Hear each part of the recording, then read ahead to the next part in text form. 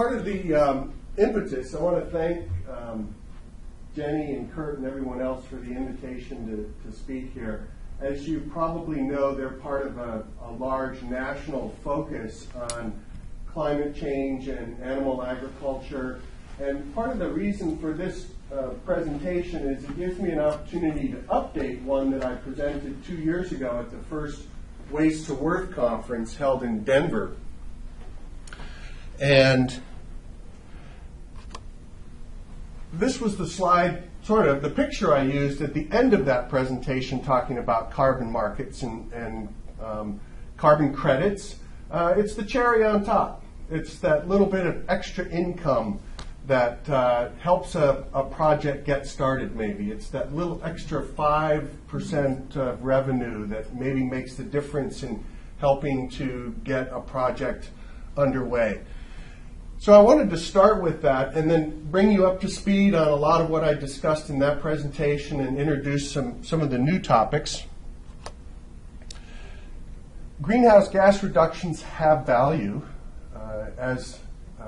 In many cases, you can see there are markets developed for all kinds of environmental values, the ecosystem service market space. Conservation Reserve Program is like that. It provides an economic benefit to a producer, a crop producer in particular, for conserving. There are renewable energy credits. The original cap and trade markets were about controlling sulfur dioxide and nitrous oxide pollution from the power industry. There are water and nutrient trading systems, as producers around here are familiar with the Chesapeake Bay. And then carbon credits from greenhouse gas reductions or avoidance, sequestration, those kinds of things. And I'd like to speak in this presentation about 4 particular ways that digesters and dairy producers have been able to capture value from their carbon reductions. The key greenhouse gases have been discussed: carbon dioxide, methane, nitrous oxide, and some of the others. So the first way that people have been able to capture value is through a utility-based program. Not strictly a carbon market, a carbon credit market, but through utility-based partnerships, if you will. So the green power, green gas collections, they take money in from their customers that want to purchase green or renewable fuels or power, and then they provide that money back through standard offer contracts or feed-in tariffs or even direct subsidies to producers. There are examples of this in Vermont. North Carolina had one that really focused in on swine and swine production and producing green power from swine operations. Washington State has a small program. Vermont is probably one of the great ones to look at if you're looking for a model of this kind of program. They have their speed, and now with the legislature this year, it's become reset, where they're providing direct subsidies for all kinds of renewable energy, but they'll focus on farm methane. They provide long-term 20-year standard contracts to support renewable power. And the current offering for digesters is 14 cents a kilowatt hour, 14.5 if you're over 150 kW, but if you're a smaller operation, that's almost gets to 20 cents a kWh. So that's a really nice program to provide the kind of income that is needed. And then that's supplemented by the Vermont's Cow Power program, which started in 2004. It collects from the voluntary customer that chooses to support this program. It collects 4 cents. They now have 12 dairy digesters, and then that 4 cents goes directly to the Cow Power participating dairy. It includes all the carbon dioxide and methane reduction benefits, so it's got that carbon link, or it's got that greenhouse gas link to it. It now provides, through this program, electricity for about 3,000 homes. And it has reported in the past $3.5 million paid to participating farmers. So among those 12 dairy digesters. There was a kind of a similar program that developed in British Columbia. over the last few years. Utility there, BC Hydro paid 10 cents a kilowatt hour, but they found through their research that it actually costs the dairy about 14 cents to make that project happen. So Cal Power enlisted businesses and individual customers to pay that extra 4 cents, and then they gave that money to the digester projects. Lasted for a while. Unfortunately, that program is now closed. There wasn't enough inertia behind it to keep it going. I'd like to shift now to the next two ways that folks make money in carbon, through the voluntary carbon market and then the compliance carbon market. Of course, voluntary is just that. It's a voluntary system where, again, you get customers that want to pay more for green power or green fuel or renewable or to reduce greenhouse gases. It's sometimes a business-to-business transaction, but they do actually look to create a carbon credit, a standardized credit. So that's where it's maybe different from the utility-based program, which is just sort of based on kilowatt hours of production. This is actually creating carbon credits and then selling those voluntarily. The compliance market is just what that says. These are markets where you are required now as some entity, utility, or some other entity. In California, it's if you're 25,000 metric tons of greenhouse gas production a year, then you're an entity that's regulated to reduce greenhouse gases.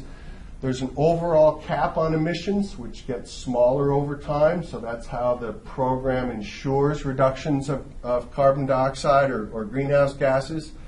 There's an allowance system or a permit. Basically, these covered entities are required to buy permits to put that pollution in the atmosphere now. And then they can use these permits, or the programs typically provide for a voluntary offset program as part of this, and we'll just get into more details here shortly. So just to be on the same page with everybody, the carbon offset credit, these are documented, verified results of reductions of greenhouse gases or increases in carbon sequestration for some programs. Carbon dioxide is the measurement that's used pretty standard wide. A metric ton of CO2 is one carbon credit. Global warming potential is relative. Again, it's been mentioned before, methane is more potent greenhouse gas. So in this case, it's usually 21 or 23 times the amount of carbon credits that you get for a ton of methane versus a ton of CO2. And then it can be complex, let's face it. There are specific criteria that have to be met. Additionality is one of them. So these have to be a voluntary choice that's made. It's not something that is regulated. So if you're required to reduce your greenhouse gases and then you put in a system to do that, you don't get carbon credits for that. You're required to do that. So this has to be above and beyond what you are required by someone to do. There are some timing tests often, so it has to be, you have to get your registration in at a particular time after starting the project. There's typically time limits for how long you can create credits. There also have to be, you have to meet tests for permanence, so that these are permanent reductions. It's not just something that's temporarily reduced. They have to be measurable and verifiable, have clear ownership. All of these are some of the strictures around the market. This is the basic system. You create a baseline for a farm, so it's the open lagoon that's spewing out methane from all this manure that's being stored in anaerobic conditions. And that provides the baseline against which you can create carbon credits. So when you cover that lagoon and flare the gas, or you put in a digester and capture the methane gas and now use it productively for heat or power, you measure against that baseline of what you were producing earlier, and now you've brought it down. That baseline, if you can reduce it completely, is gives you a sense of how many carbon credits you can create in the marketplace. And these are some of the different steps involved: creating boundaries around the project, measuring, monitoring, and verification are key ones. Certification, sometimes credits get aggregated. If it's a small project, you can make a bigger amount of credits. Some of the things involved in the market. I want to introduce or talk about three of some of the players in the voluntary market. So the Climate Trust out in Oregon has been around. They got started with an Oregon project that was going to install a utility that was going to create a new power plant. The Oregon State required them to offset the added greenhouse gases coming from that power plant. So they created this nonprofit with a $5 million trust to start with. The Climate Trust has continued to operate in that space. They continue to bring in resources and then provide a mechanism for people to generate carbon credits and then market them out to the industry. So they have provided a lot of support for policy and protocol development. They manage these dedicated offset funds, and they work in a lot of different areas. Another one that maybe you've heard of is Native Energy, which since 2000 has been developing carbon credits around wind and ag methane. They do carbon offsets. They also do renewable energy credits, provide carbon accounting software. And one of their differences, secret sauce maybe, is that they're willing to take some of the risk along with the producer and provide funds up front. So they will prepay for carbon credits from a project that is under construction or being developed, and they get the added benefit of getting the credits as that project moves forward 10 or 20 years down the road. And they're proud of a lot of their corporate buyers. Another one, TerraPass, got started in 2004. There was a lot of activity in the mid-aughts, believe me.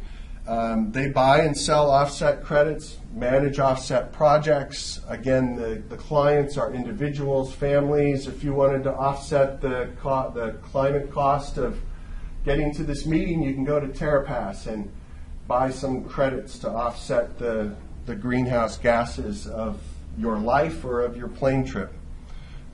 Just to give you a sense of price right now, about $6 for 1,000 pounds of CO2 equivalent.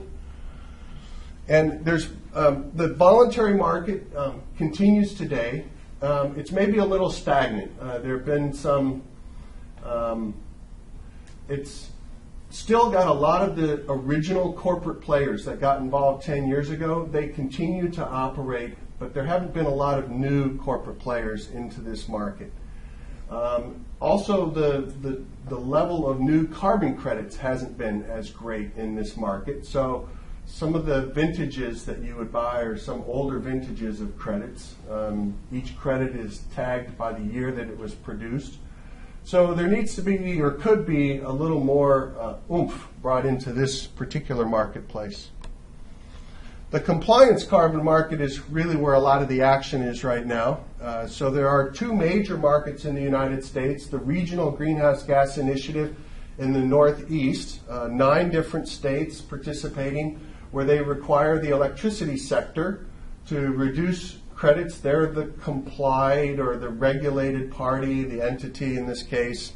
The allowances are auctioned. There's not a lot of space here for offset production. And currently, allowances are running about $5.50 per ton.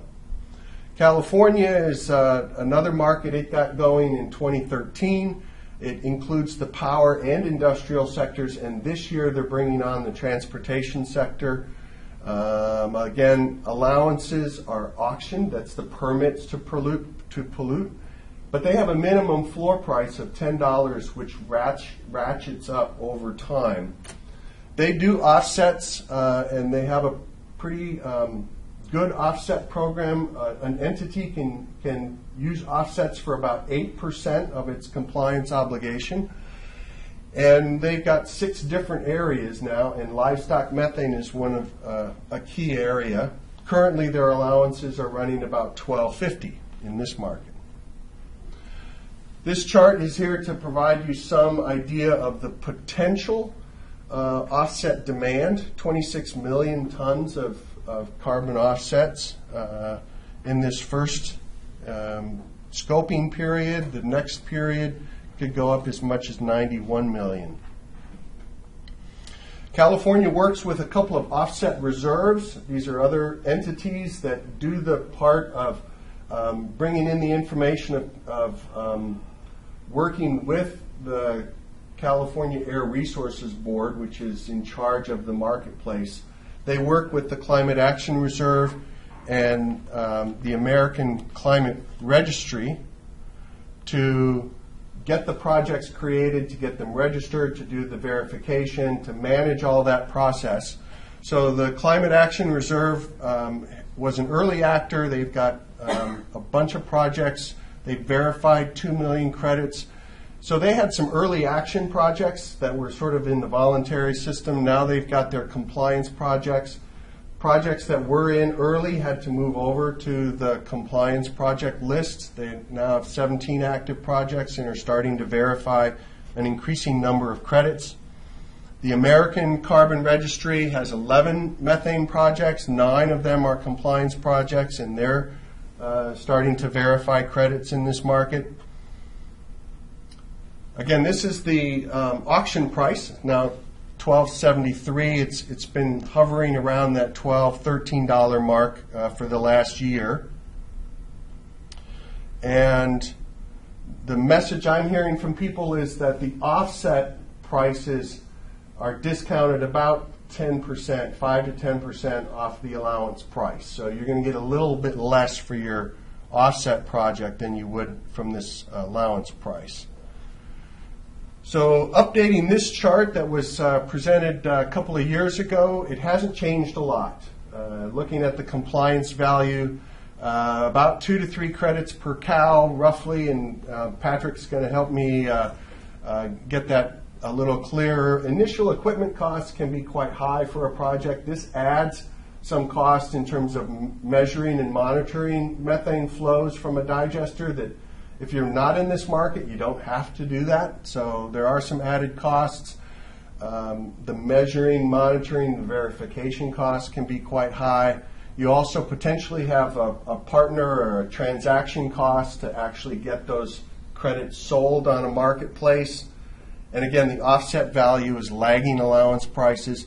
So what it ends up being is that there's about a 1,500 cow equivalent threshold market for having a project that's large enough to afford these costs and still benefit economically from this market. Now, a whole new way that's just developed in the last couple of years for getting value from carbon in this area are the low carbon fuel standards. The low carbon fuel standard requires fuel providers, refineries and other companies that provide fuel in a state or an area, to reduce the carbon intensity of their transportation fuels by 10%. This is the California standard. They must reduce the carbon intensity by 10% by 2020. Carbon intensities are established through life cycle assessments, and this sort of mixes that command, control, and market-based policy methods that are available to policy wonks. Right now, it's California and Oregon that have an LCFS.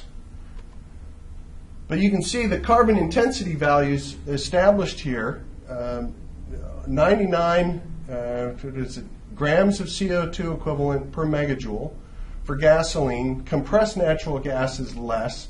Dairy biogas is way down there because you're getting some of this benefit. But right now, that measure, as I understand, was only calculated against the CO2 value. If you add in the methane value, the reduction of methane, you actually get more closer to that negative value that they finally calculated for food waste scraps. So if you're digesting food waste, keeping it out of landfills, you're reducing the methane that is driven off in the landfill, plus you've got a low carbon dioxide fuel, you're way down there. You can generate credits from this difference in the carbon intensity value. And those LCFS prices, went way high at one point. And again, this is for a metric ton of CO2 equivalent, so way higher than what the carbon markets were. They're now down to $20, $30, and you don't get the way that credits are calculated. Again, is based on the carbon intensity of the fuel, but also on how much carbon reduction is required in the state for any 1 year. So there's a difference in how the credits are generated between the markets, but still you're getting good credits from this kind of market, and the prices are much higher. And as important or more important, the transaction costs in this marketplace are much lower than in the carbon market system. So in the carbon market in California, you have registration costs, you have to get into the system, you have to hire a company every year to come out and do a complete verification. Those do not exist right now in this LCFS market. So that the ease of entry is much better here in this system. So lots of market risks. A lot of it's about complexity, timing, monitoring systems, making sure that your meters are always functioning to keep track, verification, the buyers are a risk. There's lots of risks here. That should be mentioned. Just a kind of a quick summary of where projects could fall in terms of participating in the utility market or voluntary. The compliance market is going to tend to favor those larger projects. Total value, there was a USDA report on digesters that estimated that a carbon price of $13 a metric ton could get more than half the dairy operations of more than 500 cows could get more profitable. And then if you got to 26, you're almost 70% could become more profitable. There are some great goals. With these last slides, I just wanted to talk a little bit about how the industry might respond to this. Now, these next slides, I'm not putting these up because I believe this is true, but I'm putting these up because a lot of fingers are being pointed at the dairy industry. Oh, your cows are worse than coal when it comes to greenhouse gases, or they're worse than cars for the amount of pollution that's going up in the atmosphere.